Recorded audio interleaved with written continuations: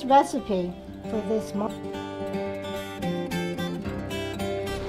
Hi everyone, I'm Margie and welcome to my kitchen. What I've grown here are alfalfa sprouts. I'm going to show you how I made these. And we're going to get started right away because it actually takes 3 or 4 days really to get them to that point. These are the alfalfa seeds. They're very, very tiny. I ordered these from a company called True Life online. And what you need to get started is I have a small bowl, because I'm just going to soak them first. But then after I soak them, I'm going to move them to a larger bowl so they can grow.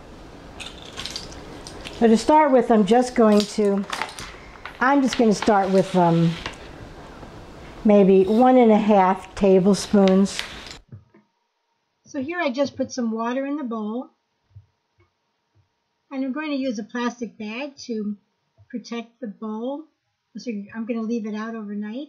And I cover it with a cloth. You want to grow the seeds in the dark. You don't want them to develop any chlorophyll in their leaves because that keeps them fresher. Now this is day 2. I'm going to rinse them a couple of times. I usually do, especially the very first day. Because if you look at the water, it's not really clear. So I'm just trying to rinse all that out. And any heat that might have developed if they're starting to grow. Now when you rinse them, you want to be very careful that you use water that's room temperature and you don't spray them too hard. You want to be very gentle with the seeds.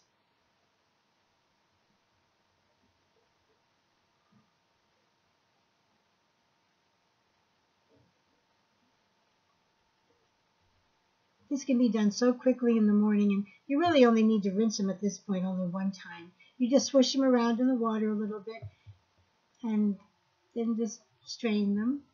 Try to get all that water out if you can. I think the sprouts will drink the water up during the day, but you want to try to get as much out as you can. Now you can buy jars for sprouting that have screens in them.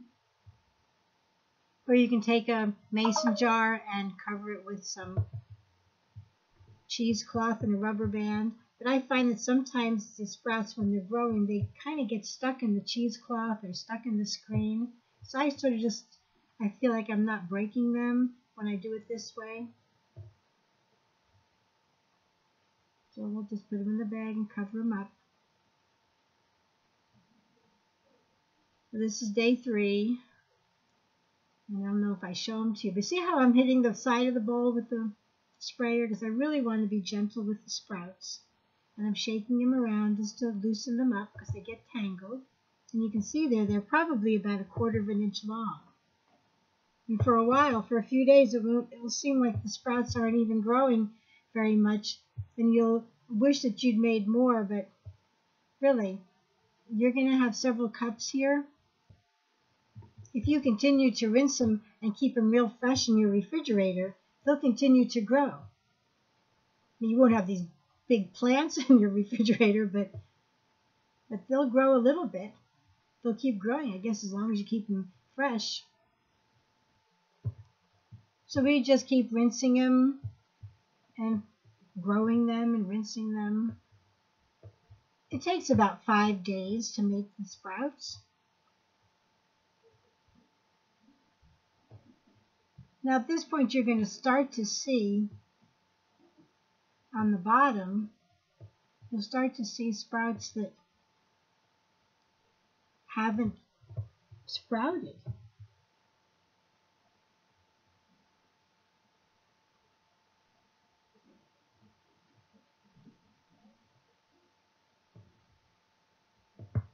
This is another day. See, they're getting bigger. Now here's when you're going to see sprouts that haven't sprouted, little seeds that haven't really sprouted. So I just get rid of them.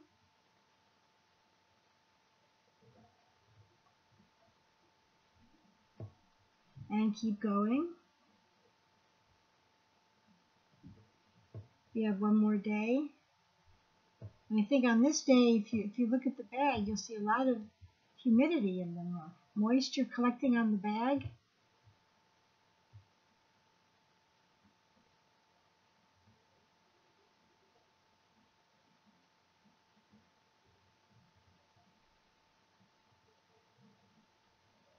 That's about as big as you want them to get. Now, this is a bigger bowl, and again, it's not clear, and I filled it with some water already, and I'm just going to go ahead and dump them in. And this is the day that I try to take the holes off of the seeds, or off of the little brown shell that was on the seed. See, I'm going to just sweep my hand across the top of the water and collect those. You don't have to do that. I do that because I used to sell these alfalfa sprouts. I used to sell them to grocery stores. And I'm used to what I call dehulling them. There might be another name for it. And you very gently, you just swish them around in the water, and those little holes will float to the top. And also some seeds will lay on the bottom.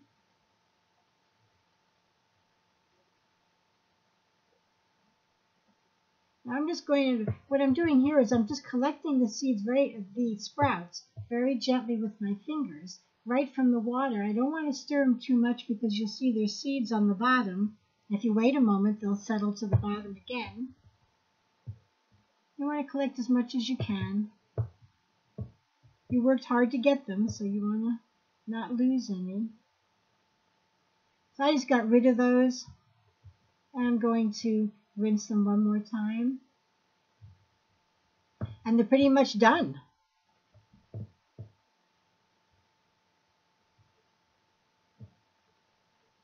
And I try to collect a few more holes. But you don't have to.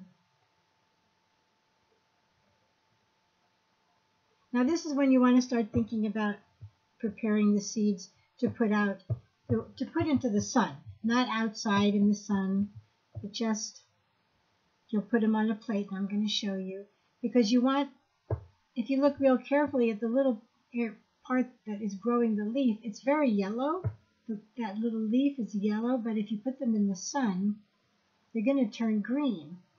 They're going to develop some chlorophyll. So I spread them out, and I'll cover them with a piece of saran wrap so they don't dry out.